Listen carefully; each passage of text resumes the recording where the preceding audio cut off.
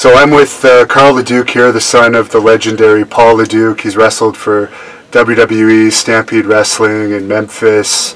And he's very well known here in Quebec, and he's wrestled all over Canada.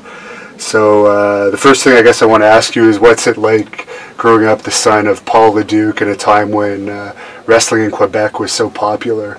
At first, when I was a kid, I liked it, you know, because I had all the attention of the people. When I used to go out, my dad used to go out shopping and everything. People stopping for autograph, and my dad was always taking time to talk and sign autograph. And when I was a young kid, around 5 or 6 years old, I knew I want to try to become a pro wrestler later on in my career, later on in my life. So yeah, I find that fascination there, apart that, and intrigued. And I used to, but I never saw really my dad wrestle. But I used to watch my uncle. And every time he was coming around the house, he always come sleep at the house, and he always bring me to the show, going backstage, meet some guys. And I guess I was born, and it's in my blood, and I've always been around. So I figured out one day I want to try it. So that's how I kind of got interested in wrestling, and be the son of my dad opened me doors. But when you put your foot inside the door, it's difficult, because they're going to compare you with your family. So if you do good, oh, it's because it's the son of. But if you do bad, oh, he's a second generation, doesn't know how to wrestle, and then get all that peer pressure. Especially when you go out and wrestle, you got a lot of guys backstage who go look to the curtain to see your mistakes or to see what you can do and everything. So even until today, I still feel the pressure though, but I guess I learned to live with it, you know. So yeah. Was it your dad that actually trained you? No, my dad was really, he started me to explain how it works and everything, but he was a sick person, and then he ended up to be in the hospital. And Jacques Rougeau Jr., he came in, he went to saw my dad at the hospital and everything, and then my dad was talking about me and everything, and then Jacques was leaving the WWF, so he was opening a wrestling school. So he asked my dad if I can be his first student. So I was his first student when he opened the school in '95. Yeah, that's how I got it. And then before Jacques did his retirement match, we met the Hearts, Brett and Hohen. My dad brought me to them and meet them backstage at the show for the retirement of Jacques match at WWF, back then it was called. And then they saw my size, and then they said, oh, you should try to put your kid in the wrestling business. Plus, when Jacques came to see my dad, so 1 + 1 = 2. So that's how I started, and I broke into business. And you went to WWE pretty quick, didn't you, the first time? How did that happen? To be honest with you, I had a bad experience with Jacques. Didn't get really trained. I went on tour with him, stuff passed, and then I was getting some pop. Jealousy came up there. He brought me one day in the parking lot, made me cry in the car, and then I went to my dad, and then we decided to left tour and everything. And then from there, because he did a tour around Quebec when he retired. Quebec, yeah, when he retired with his little group there, and he had the doorman back then. He used to wrestle and everything. And then the news reporter, since my dad was well-known famous wrestler, and he was and after he worked in the media, so for me, when I was hitting a town, people used to come and interview me and everything. But the star of the promotion back then was two guys. The team was called the Doorman, but I was having a lot of coverage and a lot of publicity. And then Abdullah was on the card, and then everybody came. You have to do a running, and then Jacques supposed to come and save everybody. But when I was the last one to come out before Jacques, and then when I stepped in the ring, Abdullah said, back up, look to the people, so they can remember the Leduc and the history of the Butchers back in the 70s and the 80s and everything. So I back up, I listened to the advice of Abdullah, and then people start screaming my name, and then Jacques, they liked it and everything. So I guess I had a really bad experience with him. But you have to start somewhere, and always your first experience is always bad. So what did he say to you in the car that upset you so much? What upset me too much? He said, "I think you try to be a bigger superstar than me and everything," and then all kind of bullshit. So I decided to. I cried basically. You know, it was pretty hard words. You know, And then... Because you were how old at that time? Oh, I was beginning there, man. I was like, let's say I was maybe... Well, it's in 95. When 2016, I'm going to get 42 next week. So just do the math and you'll figure out how old I was. Around 18, 19, 20 years old, maybe, I guess, because I was 21 years old. So yeah, I was 21 years old. But I was still fresh and wanted, you know, do good and everything. But I had enough of my share of being bullied by him. So that's what happened. So we left. We went back home. And then I started for NCW, WTA in Quebec with Bertrand Hébert and everything.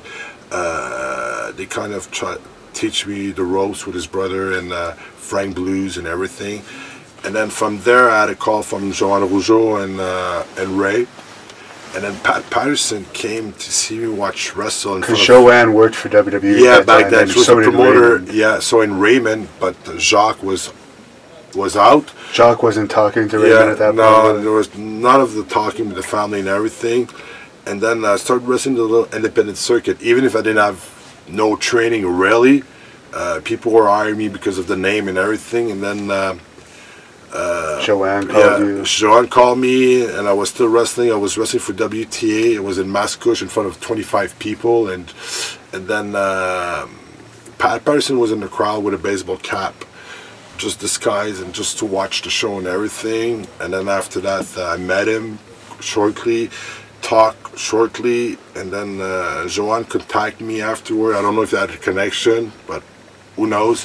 Joanne brought me, wanted to give my chance and everything with Ray, and then they gave me tryout. I traveled with them, and I went to go see some pay-per-views and Raw when it was not live, when it was recorded on Sundays, like the 4th show of the month. And after I was going to the At Your House pay-per-view backstage, and then Raymond started introducing me some people, and I started having some matches. And afterwards, I didn't have a full contract back then. It was like kind of an independent contract. There was no development territory. Yeah, no, not even. It was not even existed. After that, when I came, it was developmental contract. So I did tours with them, travel in those private jets, the jet, like, you know, like the high lifestyle. And then what happened is, they were hiring me where my uncle Joe Leduc was really popular. So most likely east of Canada, the Maritime, and the southern east of the United States, like Nashville, Memphis, Atlanta, you know, like Kentucky. So I was traveling around there, man, with those guys, and then I didn't know how to wrestle, basically. So for me, that was a hard time. And then I did my first match with them, like in Montreal, was August 2nd, '96. I used to wrestle with against GBL.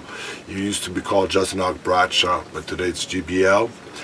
I didn't even know how to do a small package, and that was my finish. And he had to put me over. And then that was the night that Ray had that boxing match with Owen Hart. That was the first event at the Molson Center, right? Yeah, the Molson Center ever. So I opened for WWF. The first ever wrestling match was taking place at the Molson Center. You did the first one at the Ottawa. After Ottawa, Quebec, yep. And then the Maritime tour, and then the Southern tour in the States. And then what happened is I didn't know how to, I'll be honest, I didn't know how to do a small package. And then that was my finish, and I was going to go over. And the Briscoe told me, "You're going over, man. It's your town and everything. We want you to, after your victory, to raise your hand and look and pop the crowd and everything." And I was surprised. I was shocked. I was really nervous.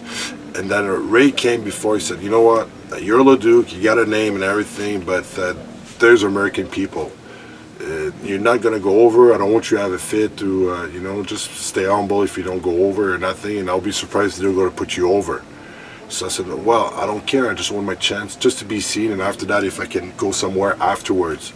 But I remember I came to see Ray, said they're putting me over. And Raymond was really surprised and was happy and everything. And Bradshaw his manager was Dutch Mantel back then.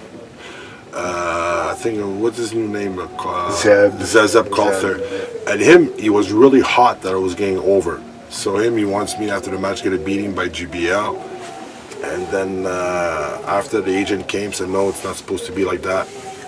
whatever's supposed to be. Because he was Uncle Zebekiah back then, right? Yeah, Uncle Zebekiah. He was really hot. Didn't know how to wrestle. I can't understand him. I got to put his guy over. This guy's got to put me over. So, but GBL was really nice. Shut his mouth. Look good in that match, you know. And he brought me, and he told me, kid, it's going to go great. You know, I'll make sure that everything's okay for you. So that was nice. And I was touring against him, and they were putting me over.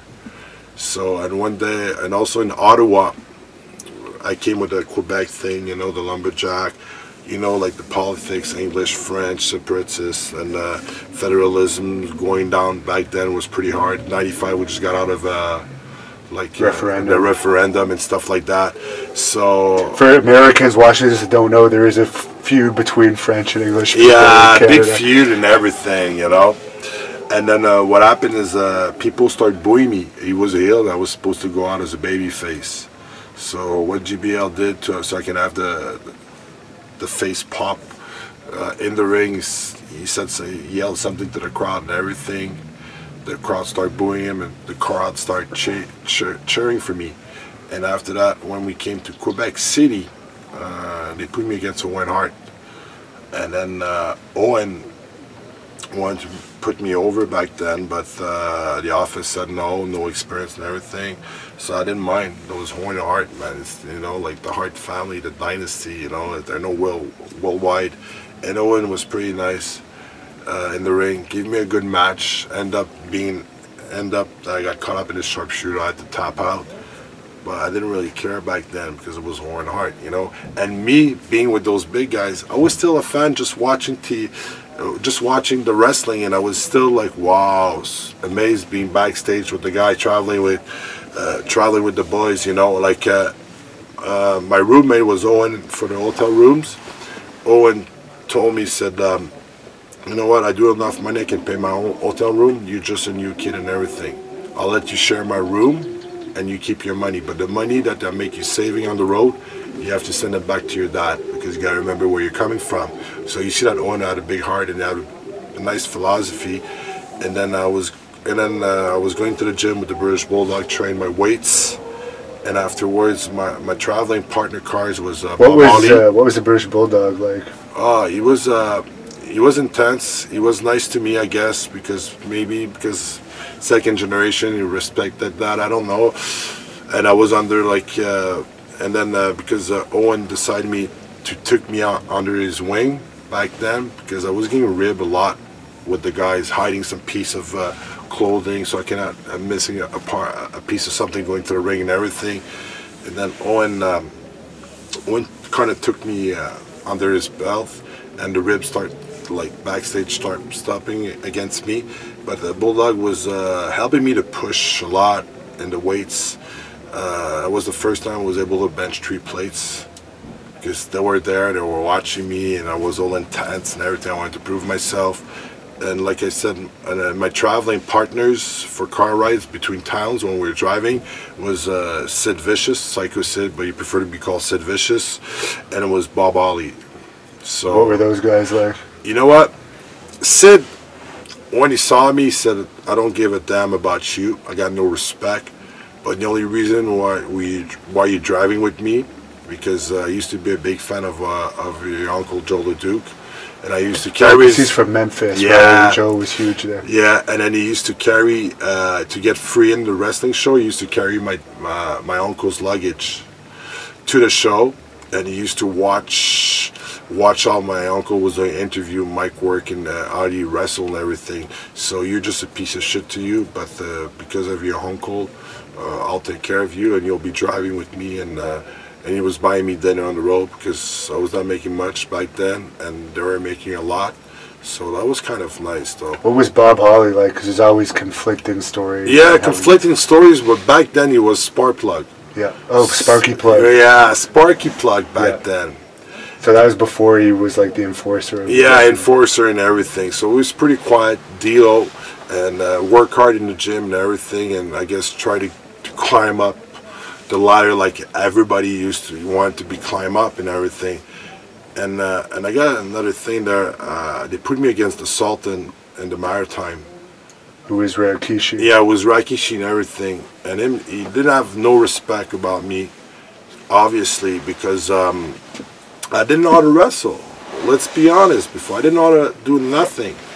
And then during the match was pretty hard, pretty stiff. And he used to give me a beating, a straight beating there, man. You know, the guy was ribbing me, fucking was real punches inside of the ring. And I remember Jim Corderas there. He used to be like the referee. I look at him. I said, "Man, can you do something?" He'd look at me. So that's how I learned how it works. Pretty. So you know what? I started like in the NHL because your dad was Guy Lafleur. Oh, you just starting your life will put you first line. Hockey player star or whatever, or something like that. So I was caught in between that and everything. You faced Aldo Montoya too, yeah, he had to put me over, but Owen he was part of the clique back then. That was the Godwins, Triple H, and Shawn Michaels was running the backstage pretty much back then. And oh, the Godwins were part of that too? Yeah, I was traveling with them and everything. And then Owen talked to Aldo Montoya, who was just incredible today. He said, remember where you're coming from. I want you to make that kid look good. We know he doesn't have no experience, but we're going to hook him up something later in the future for him. So just for the time being, just respect the kid and make him look good. So obviously... that was in Hull, right? Yeah, I was in Hull at where's the Olympic Robert Hall? Gertin. Yeah, Robert Gertin Arena. That was, I think, one of my best match on the tour. You know, no, I didn't. I remember being at that one actually. Yeah, and then we're doing back and forth because it was so confused at those days for me. I remember in Ottawa, Triple H tried to shit disturb me. Came to me, said, "Oh, GBL's pretty stiff guy and everything with that clothesline. Did he hurt you and stuff like that?" And I said, yeah, he was stiff, but I didn't know how it works, the shit disturbing thing, you know. So he went back to go see GBL. GBL come to me, but yeah, man, that was. Yeah, for people that don't know, there's a lot of backstage stuff that goes on. Yeah, because back then, man, if you didn't know nobody, man, you're on your own, and then you can. That was tough. Today, the new kids who go up there, they're protected. If you do something like that, Triple H will not accept it. He will fire you on the spot. So it's not like in the old days. The old days, paying your dues was backstage, you know, and then it was tough. And then wrestle Rikishi, and then after that, they sent me home. They went for the Survivor Series pay-per-view, and then they called me back, and I came back. And then Billy Gunn said, "Oh my God, Babyface Leduc is back." So that's when the boys start to kind of respect me because they thought I'm going to quit. But I didn't quit. I got the beating backstage. I got the beating in the ring.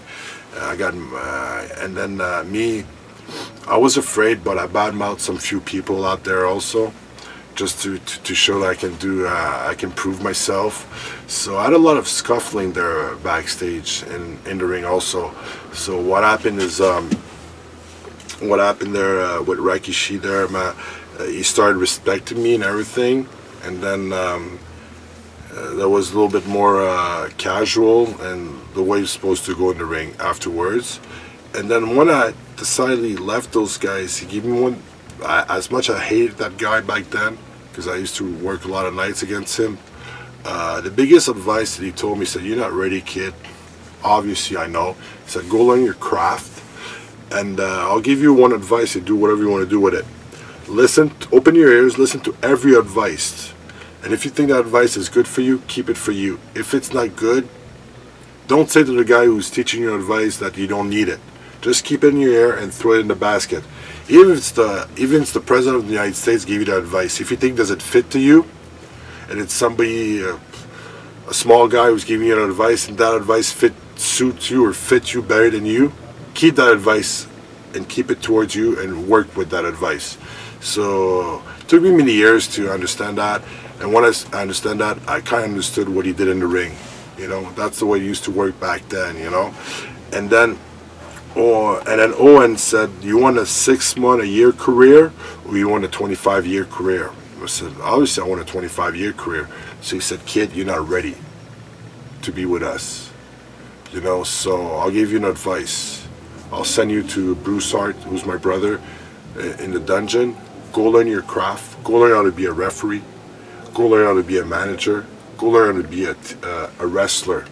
So, because if you stay with us the next 6 months, you'll be burned. You'll quit the business, and you'll never able to wrestle again ever, because you'll be like you'll be looked like as a no good person to use at their wrestling show. So that's what happened. So when I finished my tour with them and my contract, my independent, like my day contract with them, in '97 January, I took a plane, flew to Calgary, and then I met Bruce. Ross was the teacher back then, and then Owen set me up to live at Stu Hart house. I used always to call him Mr. Hart. I got a funny story with him. Yeah. You're in the Wrestling with Shadows documentary, right? That yeah. Did. You're getting stretched today, right? Yeah, what happened how I got stretched is because when I came there, I tried to be a smart ass and asked Mr. Hart, can you stretch me? Can you stretch me? He said, you know what? I don't do no more stretching at my age. Forget about it, kid. I'm not going to stretch you. And then after 6 months of my training and everything, he used to come watch me and everything. So he saw I was progressing. He saw I was kind of tough. And he saw I was paying my dues. And then that was my second stretching by Stu, what you saw in Bret and Hitman in the Shadow with Bret Hart. What happened is they had a In Your House pay-per-view, Calgary, something. Oh, Canadian Stampede. Yeah, Canadian Stampede. And all the people came, all the wrestlers, the Premier, the Calgary Stampeder, a bunch of people came to the Hart House for a dinner gathering, for a barbecue and stuff like that. So in front of everybody, he said, kid, remember when you asked me 6 months earlier if I want to stretch you? I said, yeah. And you know what? I told you I was not doing anymore, but I think you're ready. It's time. Get on the floor. So that's all I got in front of everybody, all the boys and everything. I got my first stretching, and on that first stretching, I passed out because I was so proud. So I didn't want to squeal and everything. And for him, not hearing me squeal, he was adding more pressure, more pressure. Of course, at his age, he couldn't catch you and put. You have to give your body, give your body. But as soon as the lock is down, you couldn't. No way out. No way out.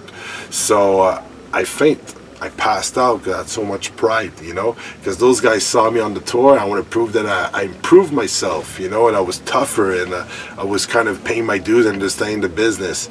And then you didn't tap out like CM Punk did. No, no, but you know what? I gotta lift my hat up. You know, it's awkward, the CM Punk thing there. You know, it's pretty awkward in a way that I don't know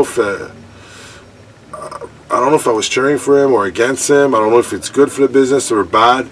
But at the end, man, that's what he wanted to do it. He had the balls to do it, even if he had no really technical background or stuff like that. He went at it, experienced it. I think we all know what the outcome of the result, but hey, I'll lift my hat up to that, even if he went through that process and he did it, you know. And we'll see if it's going to be benefit for his career or not. But you know what? I think he's secure financially enough that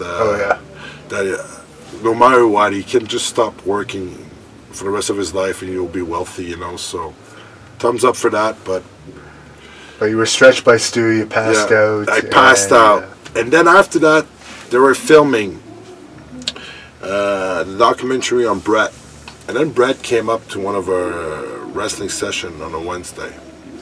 He asked the boys in the training camp, anybody wants to show up tomorrow morning for the documentary because we need a wrestler to get stretched by my dad. So the next day, so the people were talking to themselves. They said, "Man, I'm not gonna go stretch like that. I don't want to look like a fool. That's not gonna be good for my career and stuff like that." So no one show up in the dungeon when it was time. But me, I show up. I was the first guy who showed up, man, from my camp. And then Bret told me, he said, "You know what? It's gonna. Thank you that he came. The only one that he came through and everything. And do you realize what that documentary can, give you back in return and everything? Exposure worldwide, getting your name out out. No matter what's the outcome for you, we want to show the heart and the craft of what my dad got famous worldwide with. And you came and accepted, and I respect that. That's what he told me word for word. It was 7 o'clock in the morning when we did that filming. And yeah, man, that was a good experience, and obviously brought me some contract, and got my reputation as a tough guy inside the ring. As much when I got bullied, then I became the guy who could bully other people, because people were kind of afraid and stepped back down and everything, So. And how did you end up in Memphis from Calgary? Memphis and Calgary. After a year and a half that I trained in the dungeon and everything, Stu was telling me that, you know what, after a certain time, you need to get experience, man. I think it's time to get experience and everything. And my dad was in contact with Bill Barron. Bill Barron was a good guy in a way that he was taking care of TV contract for the big companies, wrestling company in the States and everything. So I think that's some exchange words with my dad and everything, and they wanted to give me a chance. So it's Bill Barron who brought me basically down in Tennessee. Yeah, so that's why I started in 98. And he worked for TNA for a long time as well. Yeah. So, but before he called TNA and everything, it was still the underground local company, and afterward, a few years after, it became TNA. So, in wrestling, that's remind me to say that in wrestling, you got to be there. It's all about timing when you get the big push, or the timing you get hired and stuff like that. But it seems for me, I always like 6 months to a year and a half, or 2 years before that the big thing started big, So I miss a lot of timing about that, So I wrestled against you had guys like Flash Flanagan, you had Bill Dundee, you had Wolfie D, and then GC Ice with their PJ-13, I guess, and ECW afterwards. Brick Brownhouse was there in Tennessee. Did you ever face Lawler while you were down there? Yeah, I didn't really face him, but when I went to Power Pro Wrestling, back then, to paying your dues, you had a lot of big wrestling in good shape. You come early in the morning to put the chair up, set up the ring, and just wait there to see that they can have a spot. Yeah. Me, I walk in there, my first thing was a TV thing, like, they're putting me a TV interview against Slaughter and everything. So a lot of wrestlers backstage are asking me, how do you get that pushing there? You come, you didn't pay your dues, you didn't set up the ring, you didn't put the chair up, and they put you on TV. But I said, man, to myself, it's nothing. It's like an interview is going to last 30 seconds or something like that. So I did an interview and everything, and then they didn't show all the interview, but you can see a clip on YouTube there for Power Pro Wrestling. But I said, man, I'm facing Lauder. The thing is, they were supposed to give me the mic, and I was supposed to mumble like a retarded person on the mic. But I said to myself, I want to prove Vince that I can do mic work and stuff like that. Is that at that time Memphis was working with WWE? Yeah. No, not or starting to sign up. Yeah, Brian Christopher, Stadiak was there, Sean Stadiak. Carl Ouellette was there for a while. No, but not the same time as me, though. Okay. So a little bit later, maybe. But everybody wants to impress Lauder, and Lauder backstage, you can't even talk to him. If you talk to him, you gotta wait that when the guy walks in the locker room, you gotta wait that he comes to say hi to you. You cannot say hi to him before. So I didn't know that. Because he was so famous there. Yeah, he was so famous. So me, I said something. I said, Lauder, stop calling yourself a king. The real king was dead 25 years ago, and I'm here to take back what is mine.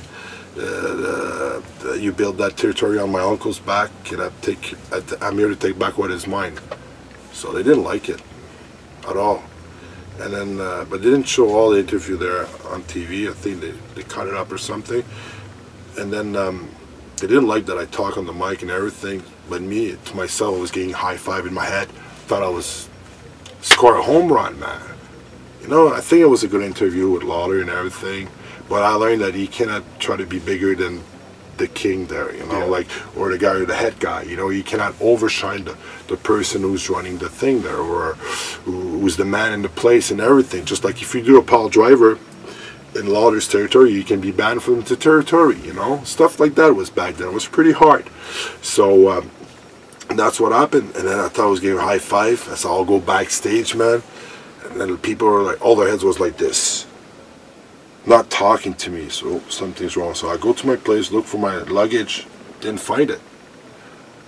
So my luggage ended up to be in the parking lot. So I did Power Pro Wrestling. I traveled with Rex, and Rex got no fucking license, no plates or nothing. And then he told me, he said, don't look nobody outside when you're driving on the highway. Here's a gun in the glove compartment, one under the seat and one behind there. If something happened, man, you gotta take the gun and shoot someone, man. It's like, fuck, man. So the 90s, I learned it pretty hard, though, you know. So you never had the match with Lawler because of never end up. They scrapped the script, they scrapped everything. That couldn't be good, though, you know. But because your uncle was really over there in Memphis. Really over in Memphis. He was one of the toughest. I don't want to brag about it, but Joe Leduc was one of the toughest and one of the top heel in the States in the 80s, and big time. You had Jimmy Hart to manage him, Humperdinck to manage him. You know, Paul Bear used to be Percy Pringle used to manage him. He used to go out against big names, the Dusty Rhodes and the Lawler and Bruiser Body and all those big names back then. My uncle was on top there, you know, and he was in WWE for a while too. Yeah, but he got but brief time. The way that he got up there, I think it was Hulk Hogan. Hulk Hogan used to like my uncle a lot. I think that's something, a favor happened in the past and everything, and then Hogan give a piece of his movie No Hold Bar, a part into that movie. Yeah. And then remember, it was he's in one of the bar scenes. Yeah, the bar scene and everything, and then Zeus was to do. They were supposed to do Zeus against Hogan each time, but Zeus back then was an actor, did not really wrestle. So my uncle was supposed to replace Zeus and do all those big things there. Oh, really? Yeah, against Hogan, I guess. That's what the story I heard. So I don't know if it's true, how much is true in it, because you never know with wrestling, what is true, what is not. Always two sides of a cover book, you know. So, and then he started as a headbanger or something like that, did some matches there. But let's be honest, I don't want to bash him, but he had alcohol problem, so he got fired over it, man, because he missed some dates on the road and everything. Hogan opened the doors, and then Hogan came to him and said, I can't help you no more, man. I try to help you, bring you in, and then you got fired. I cannot do nothing. So sorry, Joe, but that's how it ended up with him and everything, you know. So that was pretty bad, but that's life, I guess, man. The guy gave a lot to the business. Back then, the business was really hard, you know. You're doing territories by territories, 3 months there, 3 months there. You didn't have the money as today, the traveling facility as today, you know. So that's what happened. You had an alcohol problem there back then. A lot of wrestlers back then. You know, it was part of the business. It was part of the business, you know. So. And you ended up training some wrestlers too. Yeah, the years. But before I went to the training, I went to learn my craft in the dungeon for 4 years and everything. Went to Tennessee, then didn't work out, came back. And then a school, Smith Hart was opening a school in Cambridge, Kitchener and everything. And then I broke my leg in Calgary also, man. So that kind of turned me off to go pursue more. So I said, you know what? That was in a match, right? Yeah, that was in a match and everything. I was doing a big stunt. The Japanese was there, was TV there and everything. And then I had a beef with the guy because he said, used to be the king, but I'm the new king. I'm not going to let you in my spot, so one of us got to leave town. And then I don't want you, and he begged me to not hurt him in the ring. And after the match, we're supposed to finish out in the locker room, just like it's supposed to do when you have a beef in the wrestling in the 90s. In my time, is you lock yourself in the locker room with the guy only, and the first guy got out. You know, he's the winner, he's the new king, he was the king. So I try to fight back my title, but I said I'll do it professionally way and wisely by showing my skills in the ring and everything, because now I had a lot of training in the dungeon. I think the dungeon was the best training. I traveled a lot with Bruce Hart. Bruce Hart gave me a lot of good advice, really a lot of good advice. And then he kind of took me under his wing because maybe I was coming from Owen, and he had a kid also who's handicapped and everything. But I took Reth. You know, you've been there, you met him, and I was the only wrestler that I was able to have contact with him and everything since I was living in the family also for 4 years and everything. So and the other wrestler tried to approach him, but he can feel that if you're fake or not. And me, I was not trying to look better, to have some favors or whatever. I got that type of person that when I approach somebody, and if I got a connection, I'll do everything for that person, you know. So that's what I did. I had a good connection. So yeah. So after I broke my leg, a few stuff happened down there. My time was pretty much done, I guess. Learn everything I need to learn. What was that incident you were telling me earlier? It's been written about in a couple books with Davey Boy Smith. You know, it's hard for me to talk to it, but what I can say that the guy broke my leg because I want to respect Ari, I want to respect Georgia and everything. And they've been good to me. Davey Boy was really good to me and everything. So what I can say about that is I was back home healing my leg, and then I had a call to come back and train and everything. And then Stu told me, said, don't go in the street to go hit him or something, get in trouble with the police. Just like I said, we'll lock you up in the dungeon, and you can take care of what you have to take care and take all the rage that he got in. Because in wrestling business, what you got to know, guys, you're the star. I got to put you over. I'm jealous of you. So we'll do our routine, we'll do our spots and everything. And then I broke your leg, or I broke you something. The show must go on. So you sidelining, you're riding the bench, and then the promoter is going to look at me and will give me my chance to shine. And if I pop and if it works, when you come back, it's going to be harder to take back your spot, right? So that's used to work, and that's how I've been learned. And then, yeah, man, so what happened is this guy broke my leg, did it on purpose, came to the hospital, said next time it's going to be worse, I want you to leave Calgary. So I said, never, man, I'm going to come back and kick your ass. So in the meantime, the camp was finishing, and then everybody left, we locked the doors in, and then I saw Davey came and knocked the door out and gave a beating there, man. I was there live, and I was giving a beating also to that guy. His real name is James Trouble, but his wrestling name was Buttkiss. Until today, I hate this guy, man, because he did it on purpose of jealousy, man. When you do that, man, it's wrong. You should not put your foot in the wrestling. You're not deserving to be in a ring anymore. You know, so that's kind of my payback I got towards him. And whatever he did to the family, Davey Boy Smith's family there, I'll let him to him. But I don't. So he strike two with two people, man. And Davey Boy is the kind of guy who will help. He used to come and watch us at wrestling because Harry was starting to train with us, with TJ, who's Tyson Kidd today. He was nice to come and give advice or hang around, show him his title belts. You know, we're all impressed with the kids, and we're kids still, all impressed by that. So he gave a lot of time and try to do something personal to the family, attack the family just to get your goal and try to get an higher step. That's not the way it works. So yeah, man, it was really bad, and I had a chance to put my hand, and Davey was there. So poor guy, man. I don't know if he wrestled today. I don't give a damn. But for sure, if I saw him in a wrestling show, I crossed my path till today.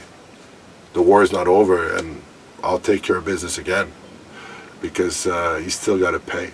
He doesn't deserve to wrestle again. Because me, it took a lot of time.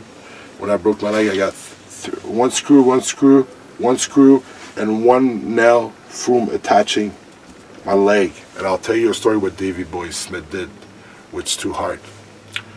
I'm French-Canadian, province of Quebec. My province is separatist province. They want to separate the rest of Canada and everything.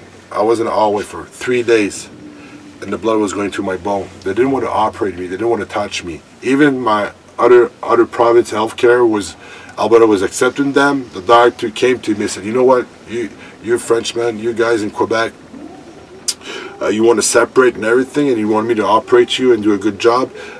You guys get your operation up here, and then after that you leave, and then your province don't pay the bill back, you know, through the medical care and everything. So I'm not operating you, man. You're on your own. So I start crying, man. Call my dad. My dad was hopeless and everything, couldn't do nothing. And then I called Stu, and Davey boy came to the hospital with Stu and talked to the doctor. And he said to the doctor, man, trust that kid. He's going to fill up the papers. He's going to go to his province. He's going to get the money, and he's going to send you back. We're putting our words. So I could have an amputated leg. Because they do not take a Quebec healthcare in Alberta. No, they don't. Because of the problem of the province not paying or taking time to pay him back and everything, you know. So that was pretty bad, you know, it was pretty...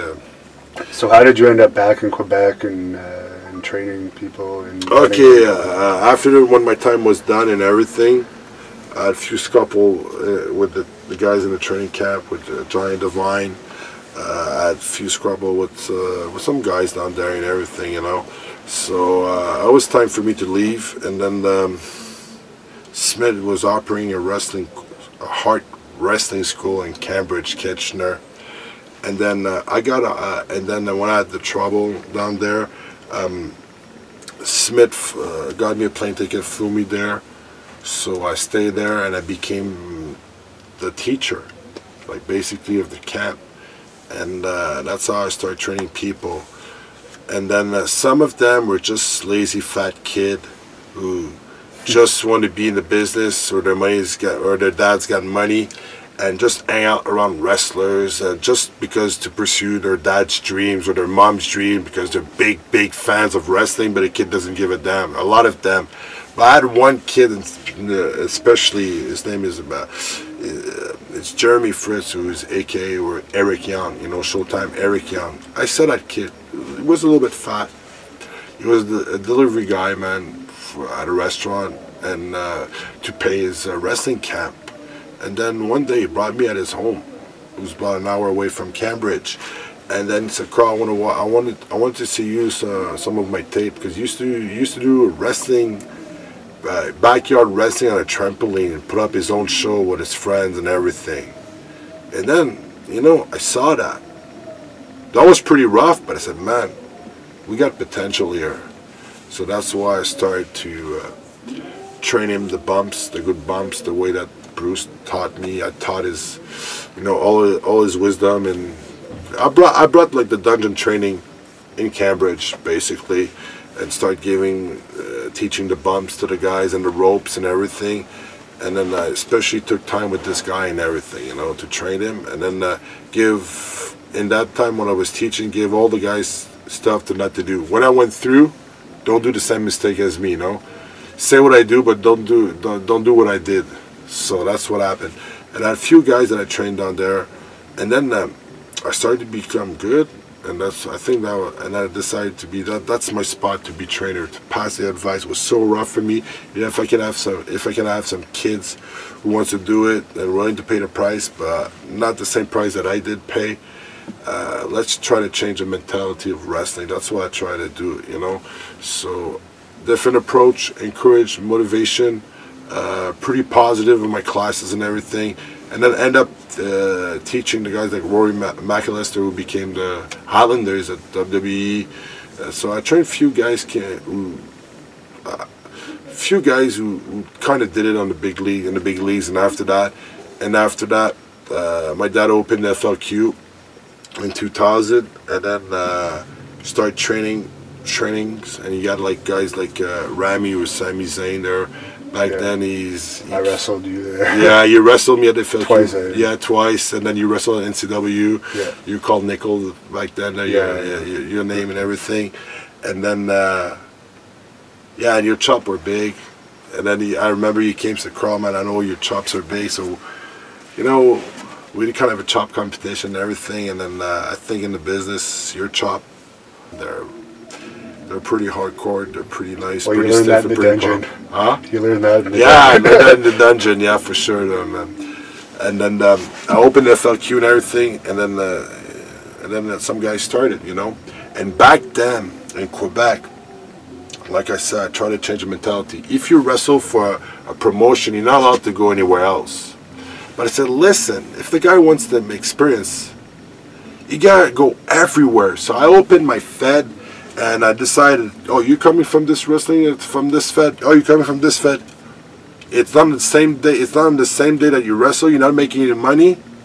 Me, I'm doing my show on the Friday. You wrestle somewhere else on the Saturday. Come and wrestle and get experience if you want to make it one day in the business, you know. And also, Jacques, if you're going back to Jacques before I finish with this guy, is Jacques, you're at his camp. You're not allowed to leave his camp. If you go somewhere else, he blackballs you. So I said, I don't want to bring that mentality to my kids that I'll be teaching and everything, you know. So. Oh, I have to ask you, since you bring up Jacques again, were you ever around when Kevin Steen was in the camp? No, because I was gone. I was in Calgary back then, you know. But I met Kevin once because I came to see one of the. I saw him once. He came wrestle once for me and everything, but. You see, a lot of people today brag that they started Kevin Owens, you know.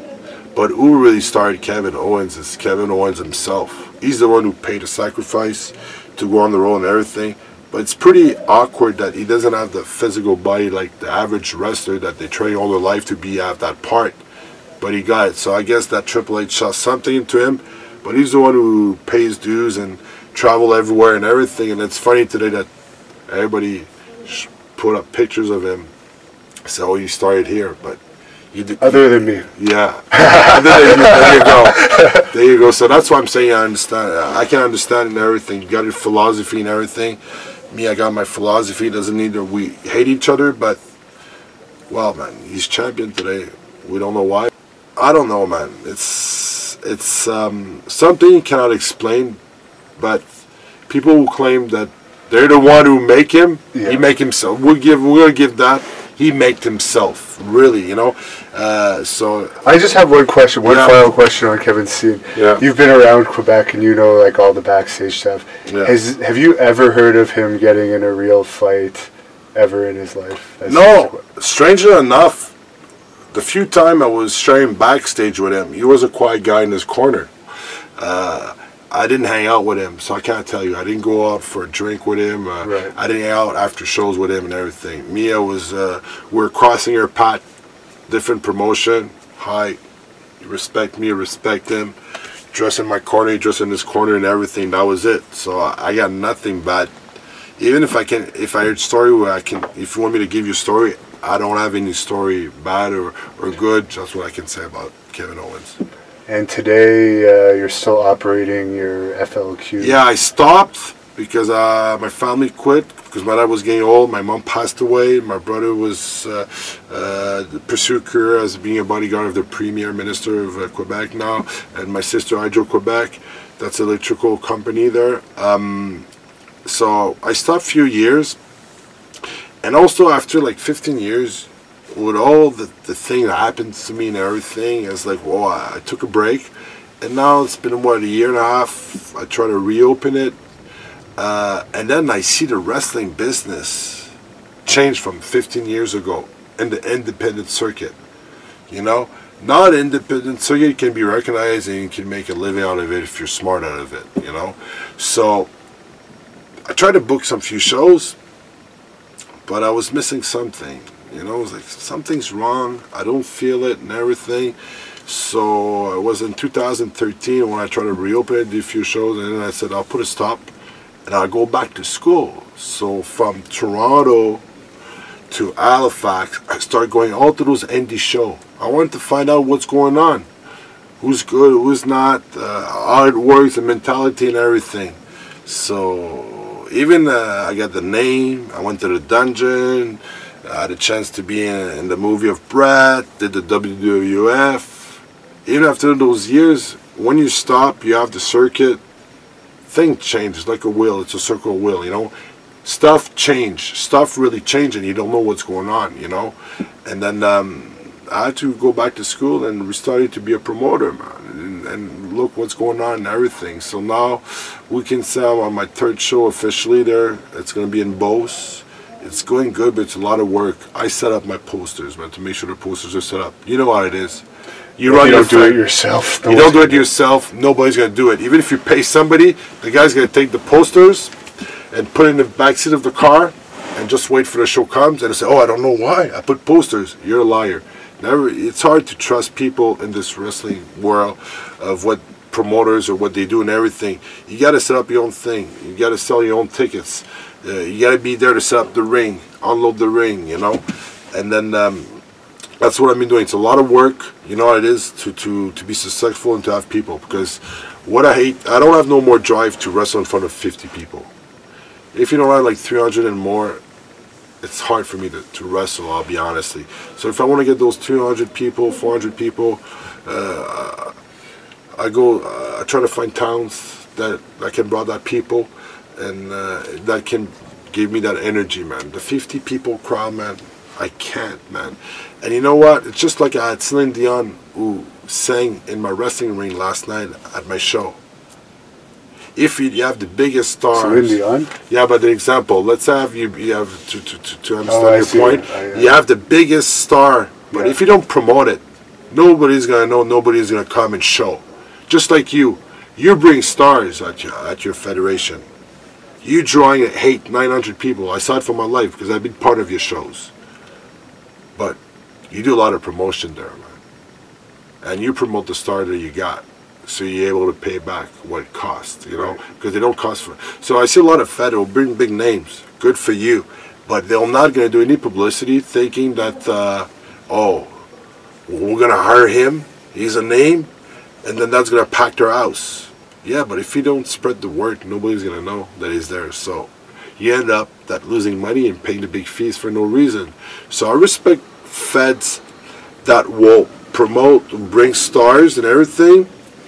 No problem with that, but you got to promote them properly, and so you can take advantage of him, and he taking advantage of you, having good experience. Spread the word out that you're a professional fed. Because, like I said, to the end, you got the WWE, NXT, Japan, and you got those little feds. We're about 20, like. We're about, what, maybe over 100 fed in Canada or something like that in the States. As much? 30 in Montreal alone. Yeah, there you go. So what you do, now you have different categories of indie fed. Why people wants to rush and come wrestle for you? How come it's easy for you to get answers from wrestlers for booking? Because so many out there, you're going to email a wrestler, I want you on the show. They'll say, wait, I'll come back. I don't know, because they're waiting for a better opportunity to go in another indie fed. Why your answers are so quick, Devin? I'll tell you why. Because you're having people at your show. It's fun to wrestle in front of 6, 7, 8, 900,000 people at your show. And if you give me you understand what I mean? And one thing, but so it's easy for you to have wrestlers, easy. But you have two type of indie wrestlers. Wrestler wants to be champion in front of 20 people, and they'll be satisfied till that they get the belt. Yeah. But me, like I say, I prefer wrestle in front of 1,000 people, not having a belt or do a job to the champion of the territory, than to wrestle in front of 20 people and having a belt. So yeah, you understand what I mean? So if you don't work hard, you're working hard. It's basically your daily job and everything, your daily fucking work. You come out here today from Ontario to come here, do promos, interview people, because you're having a star that come on your show. So you're getting some interviews and then put it on the HANNIBAL TV channel, YouTube. So, you know, you didn't need to come today, but you did. Why? Because you're passionate, you want to make works, and you know that you want to give a good experience to those big stars that you're bringing at your shows, and having a good reputation. So that's what I think it is, man. And is there anything you want to say to everyone that supported your family over the years? And you've been very popular in Quebec. Yeah, but you know what? I'm popular with the fans because of the name, but I take care of the fans, you know. I'm less popular with the wrestlers because, well, it's all a bunch of jealousy. You understand what I mean? So the wrestlers who likes me, thank you. I'm grateful. And then you're always welcome to my show. And the people who doesn't want to respect me in their business, I don't give a damn. I'm doing my own thing. I know how to do it. I got experience. And I wish you good luck in your life and your booking. And for all the fans, it's because of you if I'm still doing that, and it's because of you coming to see my show, or whenever I go any territories to, or any promotion to wrestle, you come and support me, and you always come in a bunch of group. So without you, I will not get any bookings. So first of all, I want to thank you guys, the fans out there, and especially I want to give a little piece of advice to the wrestlers who think they're superstar yet, but they're not. After your match, go take time to go sit out there at the merch table and go talk to the fans who pay the tickets to come and see you and buy your merch, and stop being a prick with them. You know, you gotta show them respects, because of them, today you're able to get people in the crowd, and because of their money, you're able to get a little paycheck. And if you want to get your paycheck better, start working your fans and respect them, and take time to salute them after a show. And you know what? You're not a big star enough to stop and not doing autograph, man. Take time to take a picture with a selfie or whatever to the guy and an autograph, because the kid's gonna go back home. He's gonna look to his dad, and then you'll become his hero. And then each time that you'll be somewhere, the kid's gonna bugger his dad, and then the dad wants to please his kid, and then what happened? The dad's gonna drive his kid 3 hours, 4 hours out of town to go see his hero. You know, the hero that, because he took time to get an autograph or something, just like you do. You know, you take time to salute your fan, you take time to shake hands, take pictures. That's what you got to do to be successful in the indie business. What I hate is people, they leave, and then they leave and don't want to be seen, and they don't take time to sign autograph for those people. So the reason why I'm popular and the fans are coming to see me and cheer for me or boo me, they don't care. I can be a heel with a face, but as a heel, the fan, they know that at the end I'll still take time to respect them, and you know what? I'm there to give them a show, you know. So that's what it's all about. Wrestling, it's entertainment. Remember this, guys, it's entertainment. So I'm talking straight shoot to the wrestlers who try, you know, to be superstar and avoid to sign pictures at the end of the show, man. You know, it's your money, it's your bread. So if you want bigger money, prove me you can respect the fan. I'll give you a bigger piece of the cake. And just to end it off here, anyone seeing this that wants to follow you, we know you're on Facebook. Yeah, Facebook. It's my Facebook page is FLQ Wrestling, and then yeah, that's pretty much it right now. Like I said, I'm back to school. I'm starting to know what's good, what's not good. I'm not, you know, I'm just taking off again. So I'm not saying I'm back on top, but I'm working to get back on top, just back in the old days. But to get back on top, I gotta put the past of the success I had in the indie scenes behind me, forget about it, yeah, and then restart it again, just like I'm a new player though. Yeah.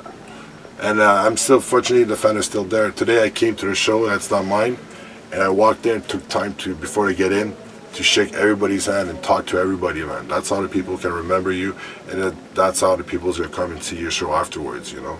Yeah. Very good. Well, thanks for talking with us. Yeah, thank you. That was a pleasure. And then, you know, finally I did that HANNIBAL TV show, man. I've been watching you guys on YouTube. I said, I hope that one day they'll come to me and ask me a question.